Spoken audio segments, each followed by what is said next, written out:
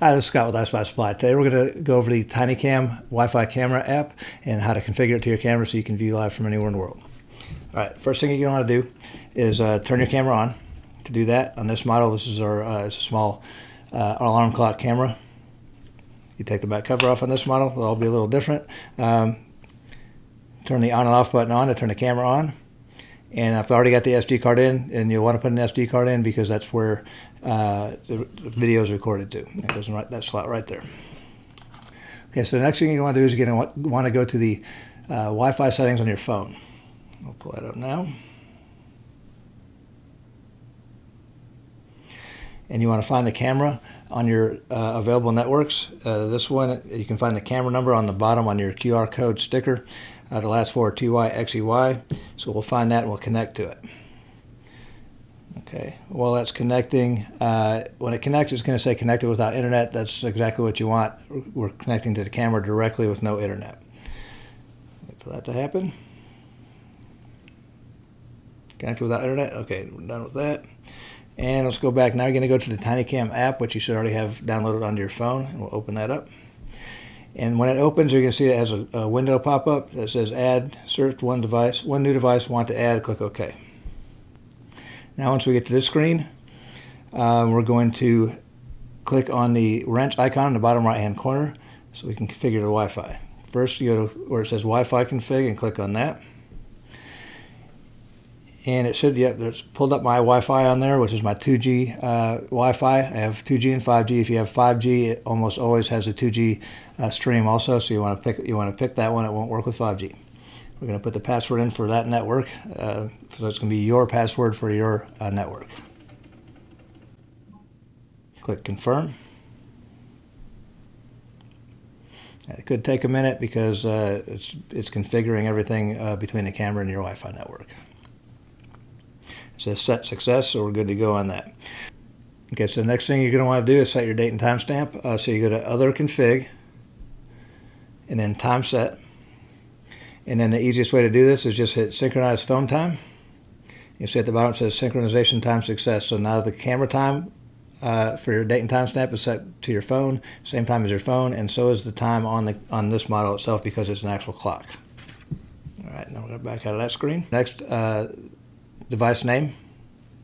You can pick a name or you can actually manually input a name that you want. I'm going to pick living room for this one and hit OK. It says set success. Okay. Password. If you want to change your password, that's where you would do it. Share. So this is what this is. You pull this up, you got a QR code. It'll say someone else you have in your family you want to be able to view your cameras. You would just have them download the app. They would then scan this QR code with their phone and they had all your camera information. They'd be able to view it live. Back out of that. Next thing you want to set up how your SD card is going to record. So you hit micro SD card setting. It starts with audio switch on, and what that means is it's going to record audio. Some states do not allow for it, or it depends where you're at. If you want to turn the audio recording off, just click on that and now it won't record audio. Right now it's set up for full-time recording. As you can see, that's checked. If you want to use motion-activated recording, hit alarm recording. And now it's going to run off your motion activation. I'll show you how to adjust that now. Back out of that. Go to alarm config. And motion right now is set up on medium basically. If I click on that, if you click close, that means it's not going to work at all, the motion detection. If you hit high, or HIG it says on this, but it's high, that means it's going to be very sensitive, so it'll take very little motion to set it off. If you go to the minimum, it'll take a lot more motion to set it off. I'm going to leave it on mid. And I'm going to hit confirm. Okay. And we're set up on that.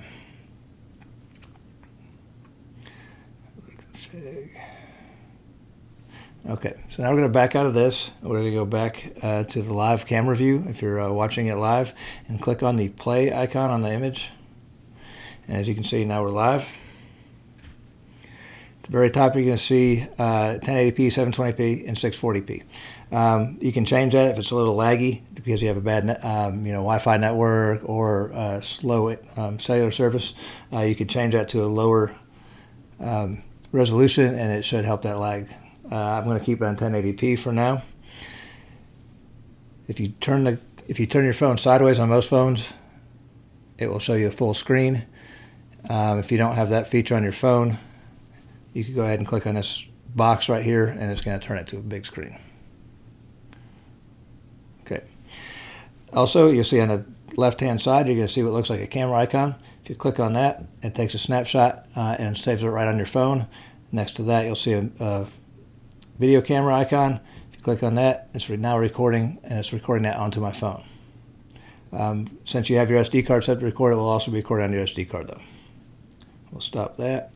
Next to that, you look like a speaker that's crossed out. I'm not hearing any audio coming through the camera right now, but you can turn that speaker on, and now I'm hearing it.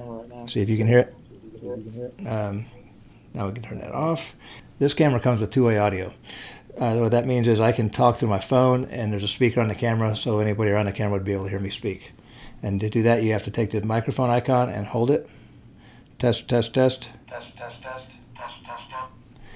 Now, if you want to view video that's recorded onto your SD card, it's real simple to do. On the bottom left-hand side, you're going to see a micro SD card icon. If you click on that, these are all the files that are saved to the micro SD card.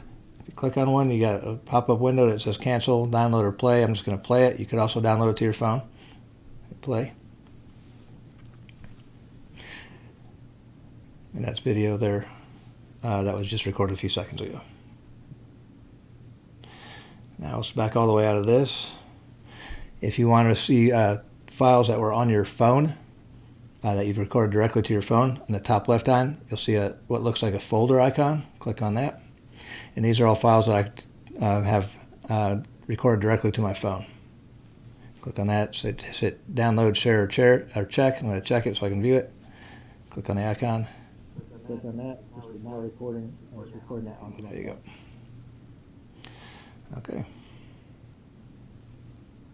Yep. I think that just about covers it. As usual, if you have any questions at all, feel free to reach out to us. We're always happy to help.